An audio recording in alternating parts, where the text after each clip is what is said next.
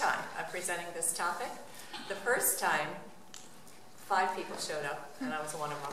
And the second time, 4 people showed up, and I was one of them. So I was like, oh my God, let's hope more people show up. But this is a topic that's very, very close to my heart. And I hope to convey the same enthusiasm that I have for it, because it's what made me who I am today. Basically, this is step 4 in my book. It's called, step 4 is write it down. And every single thing that I've done in my life, I've probably recorded in some form or another, because I've journaled since I was 21.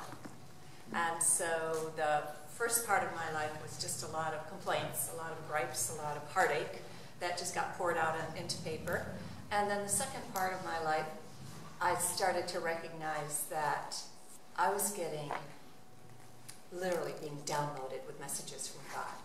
So I had wonderful, wonderful stories to tell, and constantly,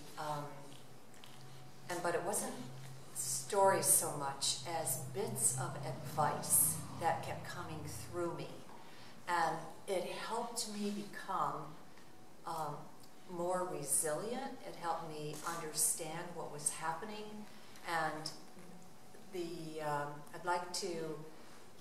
I just very, very quickly capsulized what I learned in the beginning, and that's what's on your first page. And so before we go into our exercise of dream analysis, I'd like to kind of just go over what we had, what was so important to me. The first thing on my list was that I was able to connect to the divine within. And this came because I've heard voices my entire life, well, since I was 8, but I really didn't know it was spirit talking to me. I just thought I was smart. And when I started to recognize that, no, the information isn't coming from me, it's coming through me, that's when I recognized that there was a higher power working in my life.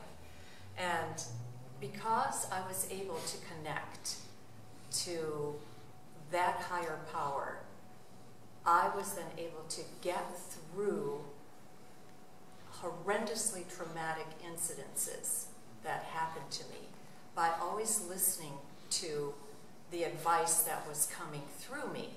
And the advice, in some cases, was made my life, at least put it this way, understandable. If not acceptable, at least I understood it. And then when I became very, very serious about my spiritual path and prayed to God to send me a teacher, that's when he sent me Wanda, who I feel is one of the greatest gifts the universe has ever gifted me with. And so I really feel very, very blessed to have been with Wanda virtually from the moment she went public. In fact, even before she went public. And at the end of today, we're going to have a little bit of a ceremony for her, because August 10th was her birthday. And so we're going to honor her with a little birthday cake that Bojana so graciously brought. There was a time when the only thing that I wanted in my life was to be known for how ambitious I was. And I figured if people just understood that how hard I worked and how ambitious I was, that was enough, that kind of defined me. And I can remember my daughter was 4, my son was 1. I'm at a beach, I'm in a condo, and I've had probably the 3rd fight with my husband in the same day. And I walked out just feeling so low, so depressed, so kind of anguished, and couldn't understand what was wrong with me, why I could never seem to find happiness, because no matter how hard I tried, it eluded me. So I sat down I left them in the condo, and I needed to get away from that energy. Totally left them there, sat down, and started writing on the only piece of paper that I could find, which was a bank envelope that had scribbling on one side. Turned it over, it was totally blank. And so I basically said to myself, what is it going to take to make me happy? And I bulleted 25 points. And I didn't look at the 25 points till the next day. And when I read them off to myself the next day, I realized that 23 of them were spiritual. So that really kind of set me on my heels. It should have been purely evident to me, you know, where my path was trying to lead me, but it didn't. I didn't feel like I could totally disrupt my life from what I was doing at the time, which was full-time real estate, and to do something that I felt was the calling of my heart. So as a result, I still stayed in the same place. But that was the first time that I really understood very, very clearly that just by writing down what you need, and you don't have to elaborate on it, but just by bulleting what's important to you, you can cut through the periphery. I mean, I could be obscene here, but I'm not going to be. You can just cut through everything that isn't important, and you can figure out what it is that Spirit is trying to tell you. And because, like I said, I had 25 points, 23 of them were spiritual, so that should have immediately clued me in as to where my heart was leading me. Then, at about the same time, there was a gal that was the mother of one of my daughter's friends, one of her friends. And Celestine Prophecy was the book that came out that year. And she made a comment to me. She said, I could have written that book in 10 minutes, because she had been writing from the time she had also been similar to me. She had been writing for like 40 years and never did anything with her writing. And so I looked at her and I thought about it afterwards, and I said, you know, she did write that book. She did write Celestine Prophecy. The only difference between her and James Redfield, he publicized it. She didn't. And about the same time, I heard a comment from Spirit. I read a comment from Spirit that said, we give everybody the same, we give 200 people the identical message in the hopes that one of them will go public with it. So that too should have made a dent on me, but it didn't. So, but anyway, she is what I called a closet writer. She just wrote for her own edification, but would never go public with it because she felt that she couldn't. She just wouldn't do it. The other thing that, welcome.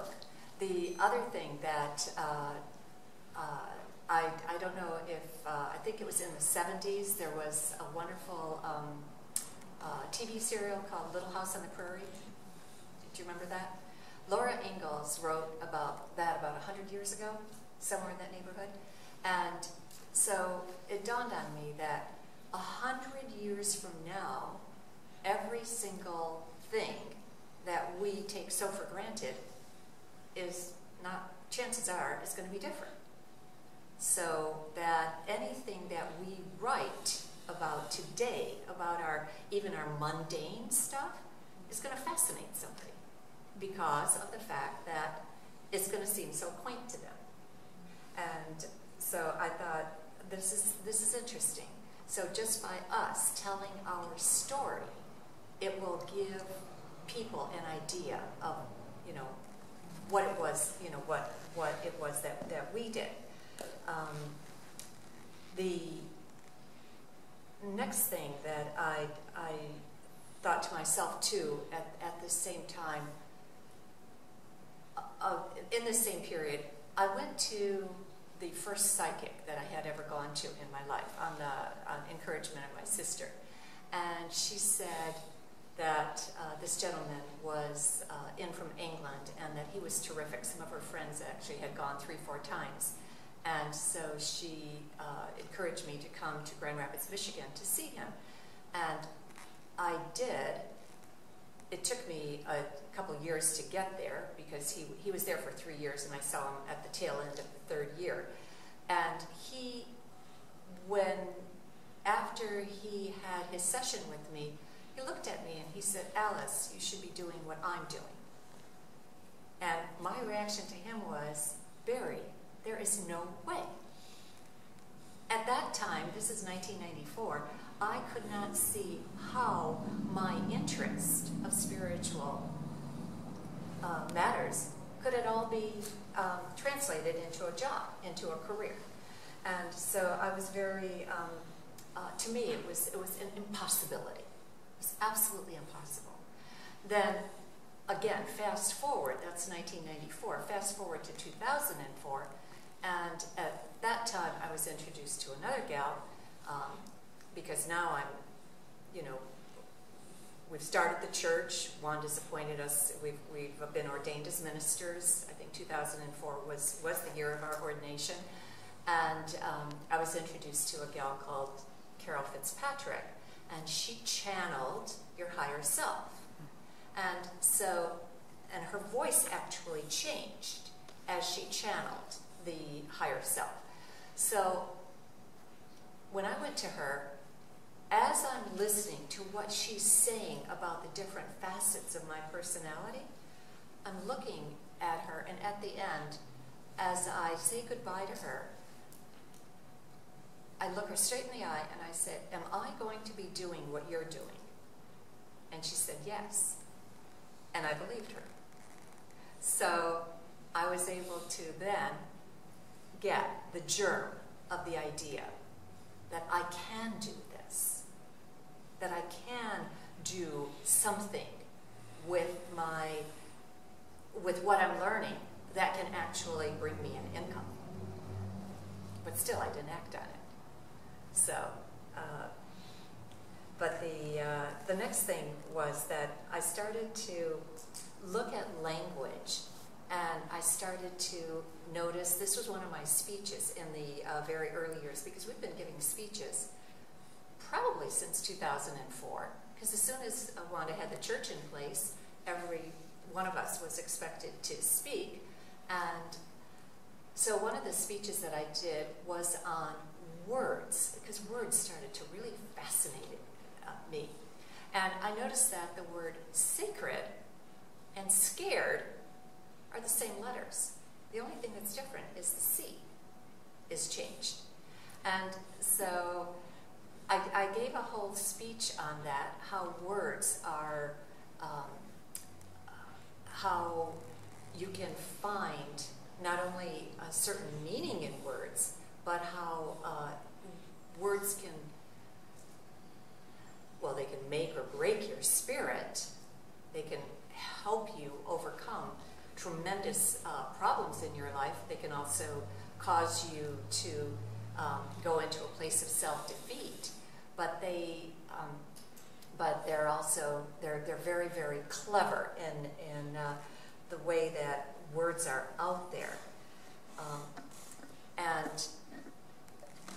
The next thing that I knew that was very important, that was happening, that had happened in my life, was before my mother had passed away, she had given me her autobiography, because she was able to go back to school 4 years before she died. She had been denied from a higher education, And in her case, higher education meant anything above 8th grade. So she wasn't able to attend what in Poland is called gymnasium, which is the equivalent of our high school. And she was too poor to, her mother wasn't able to get the funds together for that. And when she saw a woman roughly her own age, and I think she was 55, 50 at the time, carrying a load of books, and she asked her what she was doing, and the woman said to her, "I'm in high school." And she looked at her and she thought, well, if she's in high school at her age and I'm her age, I can go back to high school. And so she, for the first time in her life, she started to really enjoy expressing herself on paper. And she left me with her autobiography. And one of her dying wishes was that I get this published for her. Hopefully I'll do it. Up to this point, haven't done it. But fortunately, I have a great helper that is my catalyst in many, many ways, and Aliana. And so I'm presuming that she can also help me with that, just as she's helping me with Own Your Power. But the thing that I know my mother had a very unique story in the sense that her father left for Canada from Poland when she was 7, wrote for 10 years, and then virtually dropped out of sight. And so the mother was, and my grandmother had to basically fend for herself, and because she didn't really have the support of her family because her father was an alcoholic. So she has it's a very sad story, but it's a very poignant story because my grandmother never gave up, my mother never gave up. And my mother ended up marrying the richest, the son of the wealthiest family in town. And so she, in the village actually, so she had unfortunately she wasn't accepted by the family because of the class difference. But because the war broke out shortly after she married, she said she had prayed to God for something to happen, to have them accept her. And obviously she never considered that as a possibility. But then what happened was, she said, everybody became poor.